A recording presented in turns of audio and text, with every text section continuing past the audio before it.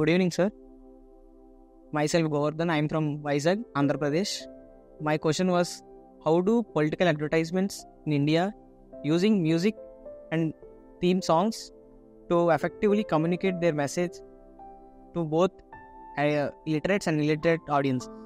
So, my first memory of an election goes back to 1991. I think all of you might have not born. I was only 5 years old. So, I can imagine you are all a decade behind me. You're all a decade behind me, na? So, I'm ahead of you. You're not upset? So, I'm always ahead of you guys. So, 1991 is my first election memory. So, memory is that of Rajiv Gandhi's. He was my favorite person. So, he used to come on TVs, but as you know, the election that time on TV was not that prevalent. But he used to come on TV on and off. So, sometimes I feel when I go to my constituency, some of the kids express their love to me. So, I can relate to it because that is how I express love to my leader as early as 1991. So, but one of the fond memories of that time is that of a song of Rajivji. That is one memory of that election I have. Then we have had these balloons like not the fat ones, like pencil balloons, tall ones. So I remember having it in my home with Congress flag and Congress symbols and all that.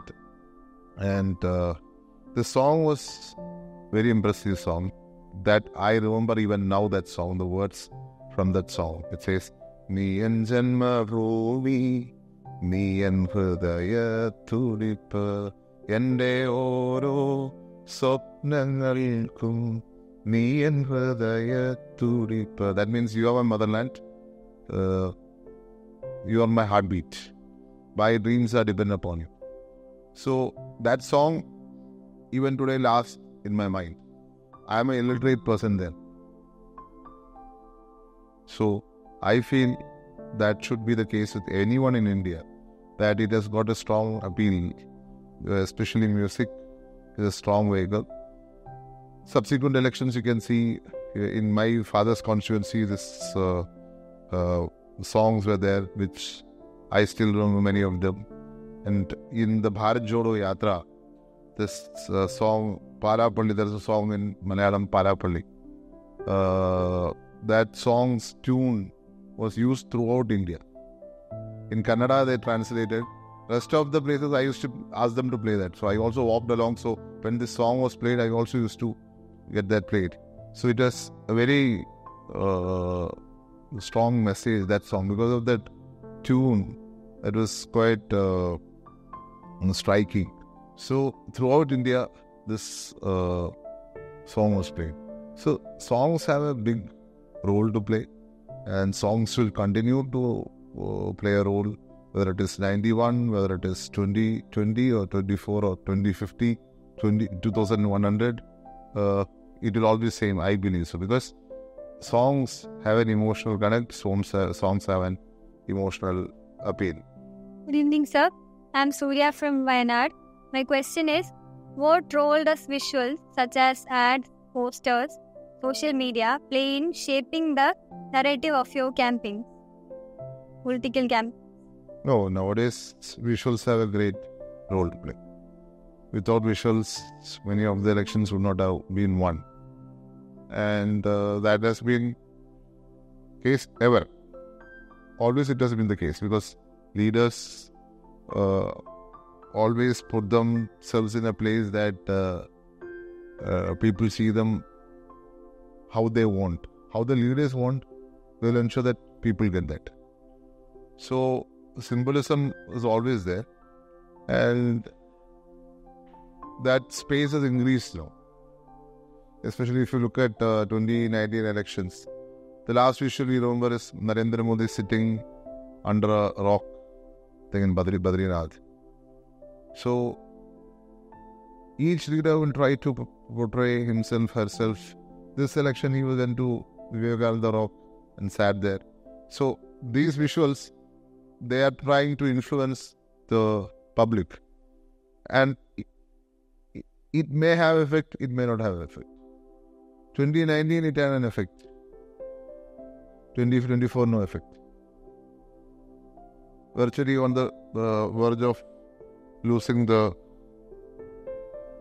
election this time.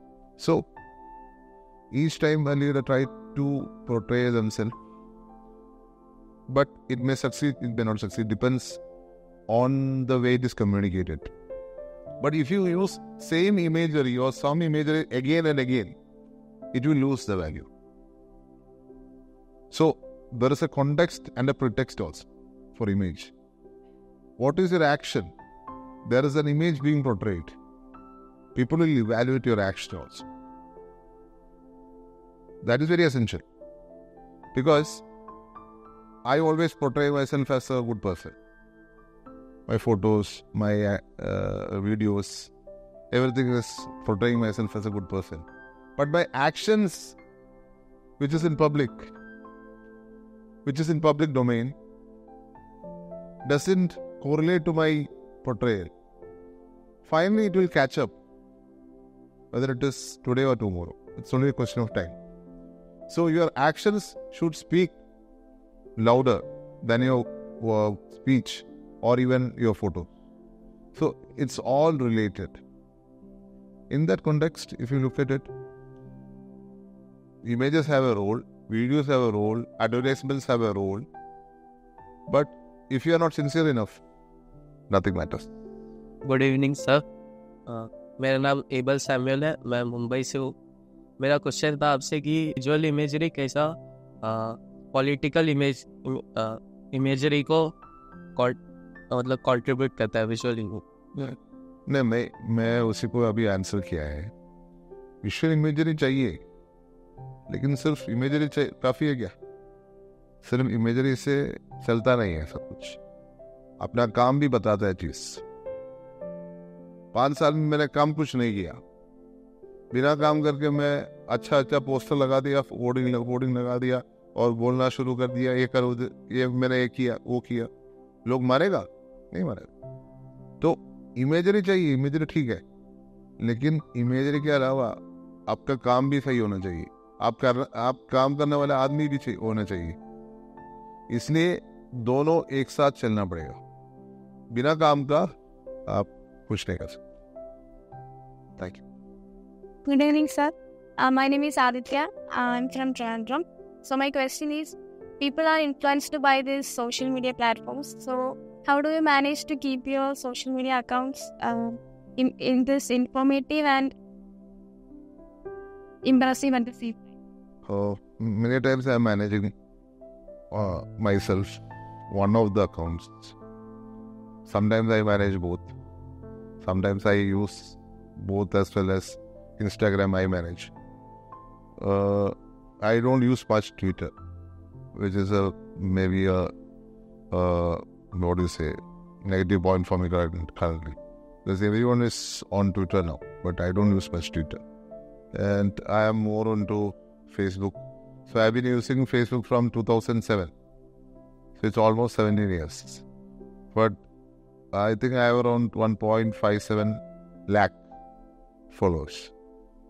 So it goes as per my direction maximum. But there are people who use it, they handle it. But mostly it is my direction in which Facebook is going. And I don't believe in the concept of, promotion in that sense. So I have my own pace of doing. Good evening, sir. Myself, Nitish. I'm from Karnataka, MP. At the election time, you're using both hoardings and this social media, right? What is the necessary of that? Social media. Now, when I analyze the elections of this country, each place has a different way of propagation. अगर केरला में देखा, if you see it Kerala, election is a festival. Now we are having a festival in our Mattakkara church. Each local place, we have got temples, churches, all elections happen, all festivals happen. Similarly, election is a festival of the state. Everyone is celebrating it. You will see hoardings, you will see posters, you will see stickers, you will see, as I mentioned, when I used to be a child, there used to be balloons and all that. India used to be also like that. But now that actually that festival spirit is limited to Kerala. I would say that. And rest of India, I am sad. Like, we don't have that same spirit. If you go to Karnataka, during elections, I was there 2 months. You will never feel it is elections. No flex, or maybe no posters. Everything was banned. I don't know what is not banned. I went to UP for the election, this Rahulji's constituency is gone. Police is taking away flags, police is capturing banners, hoardings. They don't allow them to put up many things. Even the rules are similar throughout the country, implementation is done on different scale. So, certain states, you don't have posters at all. In Karnataka, where you were in the election time? Bellary. I came to Bellary for this election. I was there in Bellary. One day I went with Malayali people, I went to campaign. And I attended public rally. The spirit is different. You don't have that much hoardings, and don't you think? Did you see my election? No. You will see when I won the election September 8 last year. You were here? No. So, it's a different atmosphere. All the posters of all parties are there. So, Kerala, it's a different thing. But you go to a different state, it is different. So, why is it so? Because many places people don't even know who is a candidate. I used to think, who is a candidate? How will I know? Without flexes, without posters, maybe some places flexes are there, big hoardings are there, big billboards are there. But there is no, what do you say, that spirit, it differs. Unfortunately, especially outside Kerala also it's there, but it is not rampant. Unfortunately, in many of the states, including South and North, money is playing a part. Rather than awareness of the candidate, rather than questioning who is the candidate, how is he doing, what is he proposing, how can he implement, what is his track record, money is playing a part. It's very clear. That is why you don't have this. Why they don't put money into investing in flex and posters? Because they feel it is waste of time. Don't you think? Why is it happening here? Because competition is there. Every party wants to ensure that they are known to people. That is happening through flexes and posters. But along with that, today social media is very important. In Kerala, social media is playing a role. Social media has to play a role. So, social media also campaign is very strong. So, that is now throughout the country, social media has become an important part. There is no difference. But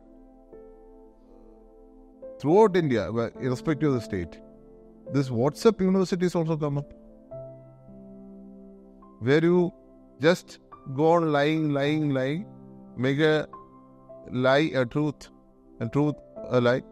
You can't differentiate what is truth, what is lie. You can't differentiate between villain and hero. What they do now is they try to put some news on X or Y. For example, X, they put a news. When they put a news on X, then they ensure that a cyber attack is also happening. A negative news comes along with the cyber attack. That establishes the truth. This is how currently social media is working. So, we need flexes, we need posters, we need hoardings to know who is the candidate. Maybe some limitations can be placed. But if you don't have flex, you don't have posters, you don't have hoardings, you will not have that atmosphere of election. That is one fact. Along with it, social media is relevant today. So you need to have social media as well. Without social media, we can't go ahead. Only thing is we need to have a fact-checking machinery in place. Whether anyone can check and find out whether what is being spread in internet is correct or not, or WhatsApp is correct or not. So that is what I would say about both these mechanisms of propagation of election. Good evening, sir. I'm Kevin from Vellore, Tamil Nadu. Before I begin, congrats on your first term as a legislator in the Cabinet Assembly. So my question is this, sir. How much do political parties spend on average on ads and visual branding? Also, can youngsters start looking for jobs in the political parties' branding campaigns?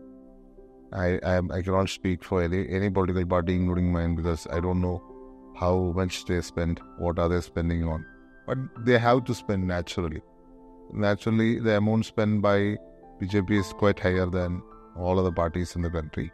So, naturally, best place for youngster to get a job, maybe with the BJP, because they got the entire corporates backing them, which may change any moment, but it depends.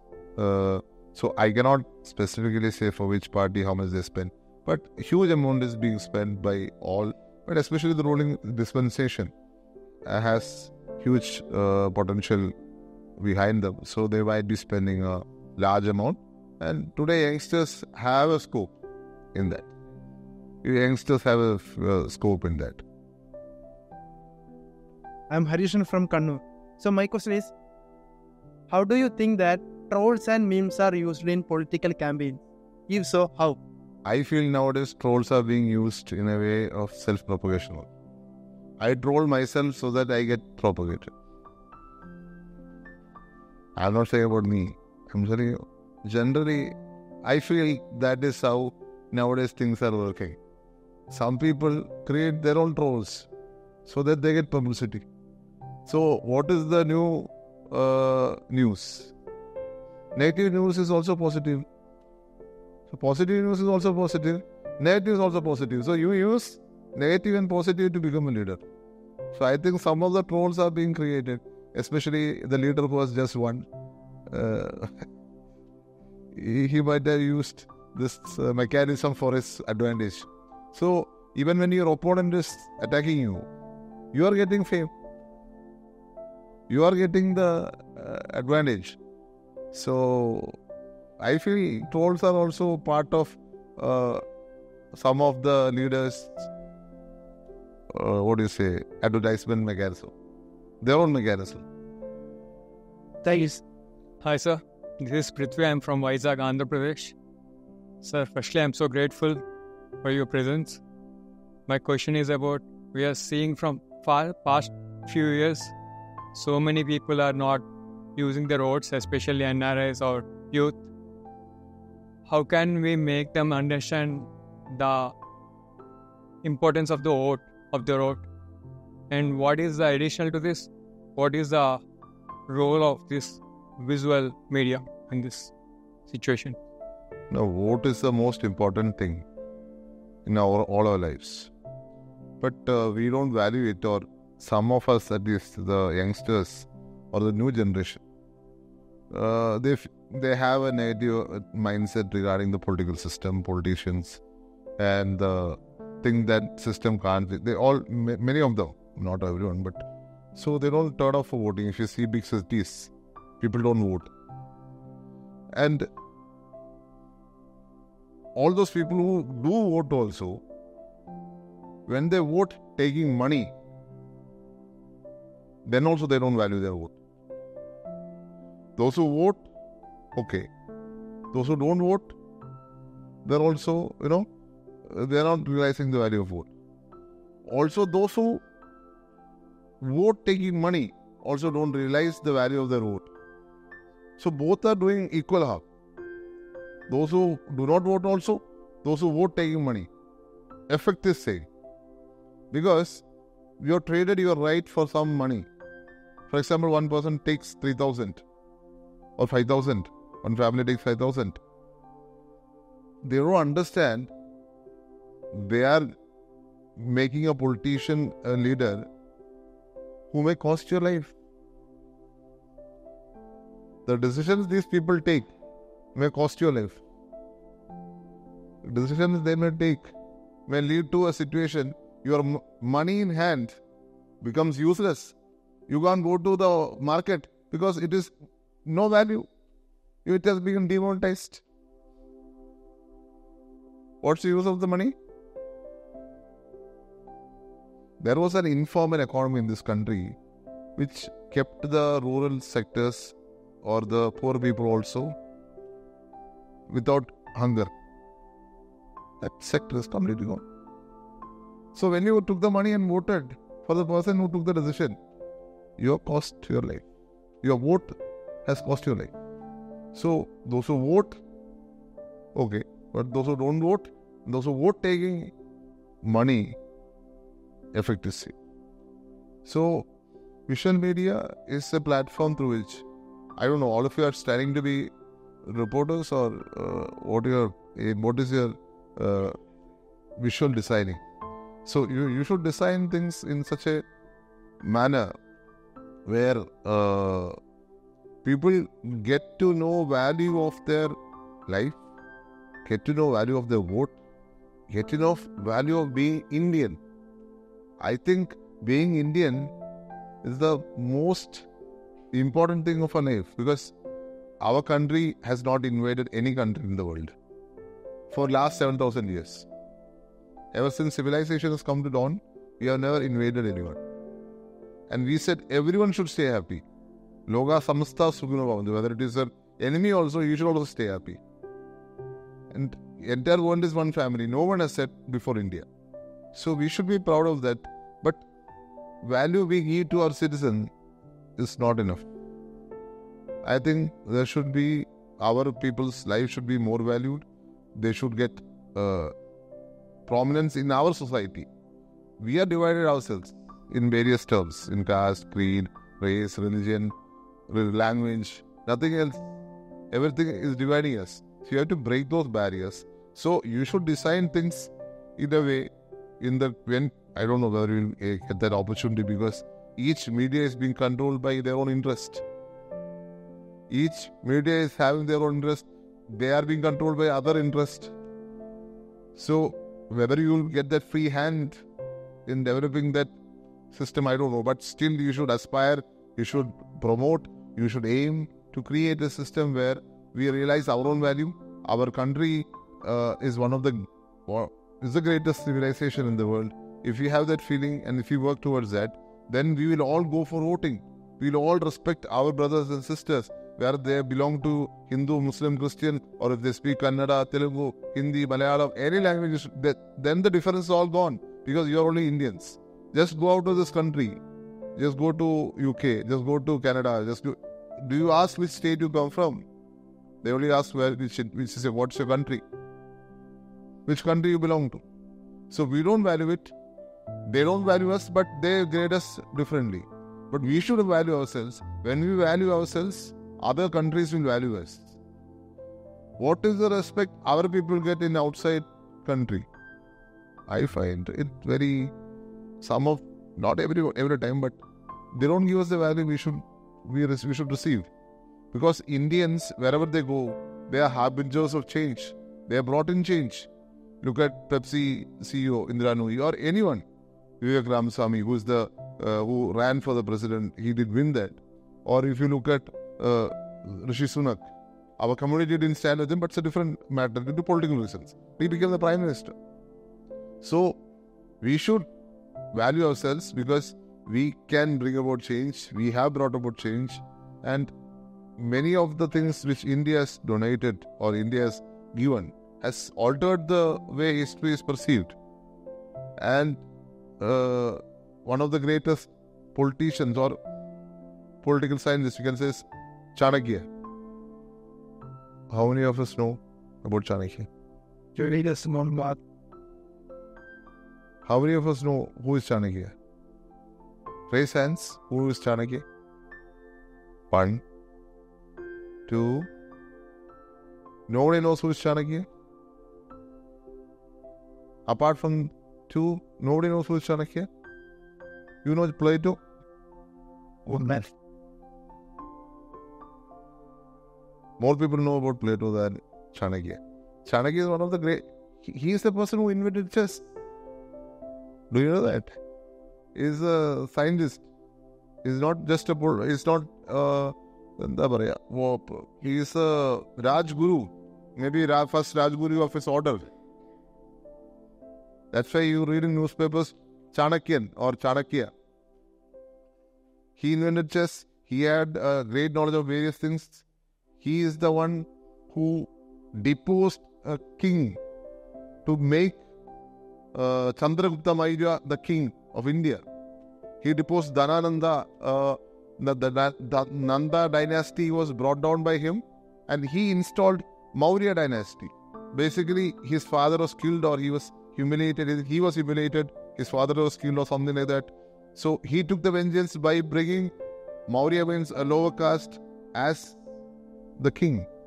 So he is a scientist who has... You should read about it. You should. There is one Mr. Radhakrishna Pillai. He has written a lot about Chanakya. Yesterday also I was reading on it. So you should read about Chanakya. Which will help you in daily life. No, he's not only a politician, he helps you in daily life. So we don't know about our country. We don't know about our value. Our country in 15th century was the richest in the world. British came to India like beggars. They couldn't even enter the Mughal emperor's chamber or the court without proper permission. They came like beggars, and he wrote back. The envoy of the British king wrote back about the magnificence of the Mughal court. India was that rich. So in 15th century, India was like USA of the current world. But where have we reached? So we should know about our value. We should know about history of our country. We should value ourselves. Our people should value ourselves. They should go out and vote and elect correct people so that India can be a superpower.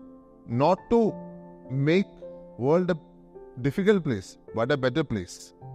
Even today, India soft power is there throughout the world.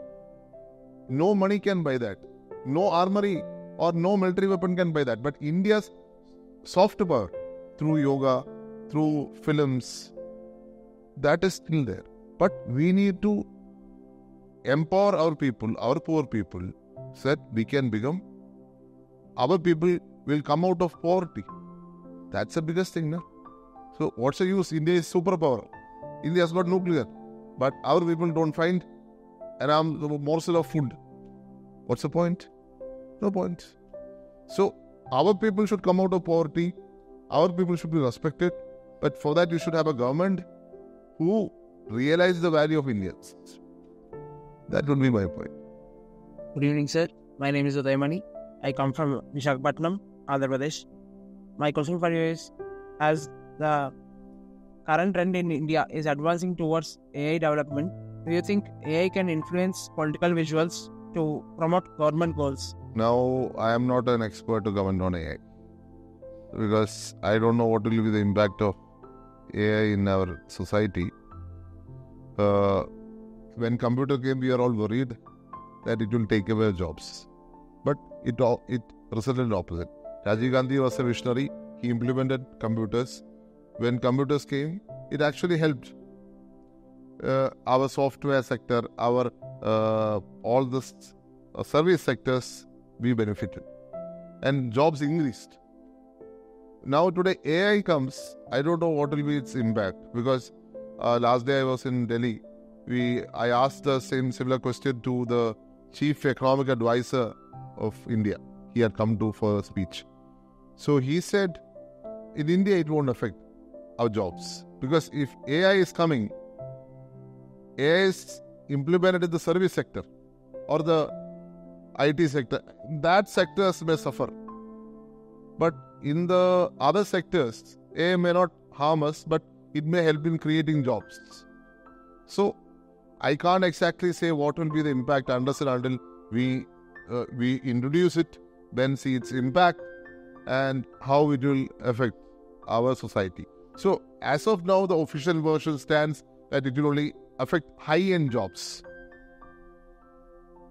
Maybe, I don't know what will be high-end jobs, but let's assume IT sector or maybe some service sectors. But agriculture and other sectors may benefit from artificial intelligence. That is his viewpoint. So I am not an expert to comment on artificial intelligence, but I am wary of the situation where our poor people, they are not getting jobs, but that jobs is being done by AI. Then where will all our people go? Where will our poor people go? At the cost of common man, no technology should be implemented. That is my stand. If it is costing a poor person's life, it's better not to implement. In India, you may implement it in any other country, but in India, if you implement it, it will affect our economy, it will affect the poor person. Where will the poor man go? Today, MSMEs, middle, small, as well as micro enterprises are suffering in our country because of the policies of the government. It's not about one government, governments. It is suffering. So, we can't do more things to affect them. So, whatever is affected, whatever is implemented, whether it is AI or something, post-AI something comes, you don't know what will come after that. You don't know. Now we are saying AI. Post-AI something else is coming. IA is coming. It should not affect our poor person. So, whether it is X, Y, Z, not at the cost of our people, it should be implemented. Thankful to all of you, because the energy can be seen in all of you. All of your eyes are open and still concentrating on what Sir is saying. And thank you, Sir, for your energy and for answering all our questions. I hope your answers and your valuable ideas and thoughts will benefit these people, because they are just started their preparation for their career. This is the first month of their course. And by the end of the course, I think these things will be remembered again. Thank you for visiting us, and we wish that you would visit us again. We'll meet again. Thank you for inviting and waiting for me for such a long period, or late. Even after being late, we waited such a long time. Thank you so much. Best wishes to all of you. May you emerge as not just as a content creator, but content leaders. That you create such contents that it will influence our country, it will influence youngsters for their benefit. Because today, many of the contents being created are for the creator's purpose. They create contents so that they get benefit, or their ideology get benefits, or their party get benefited. So your aim and ideology should be that when you create something, just remember what Mahatma Gandhi said. With this content, will it help the poorest of poor I have seen? Will it help anyway? Yeah, or harm him? So if it harms that poor person, just remember, if not today, tomorrow this content will harm you also. So whenever you create a content, do it for the benefit of society, benefit of poor, benefit of the least of least. When you do that, one day it will come back. That's called karma. That karma will be there.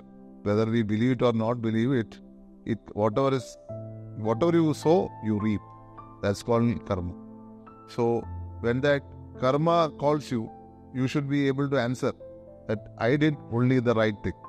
So because our society is having, what I said, the university without any basis, they create WhatsApp university which creates content.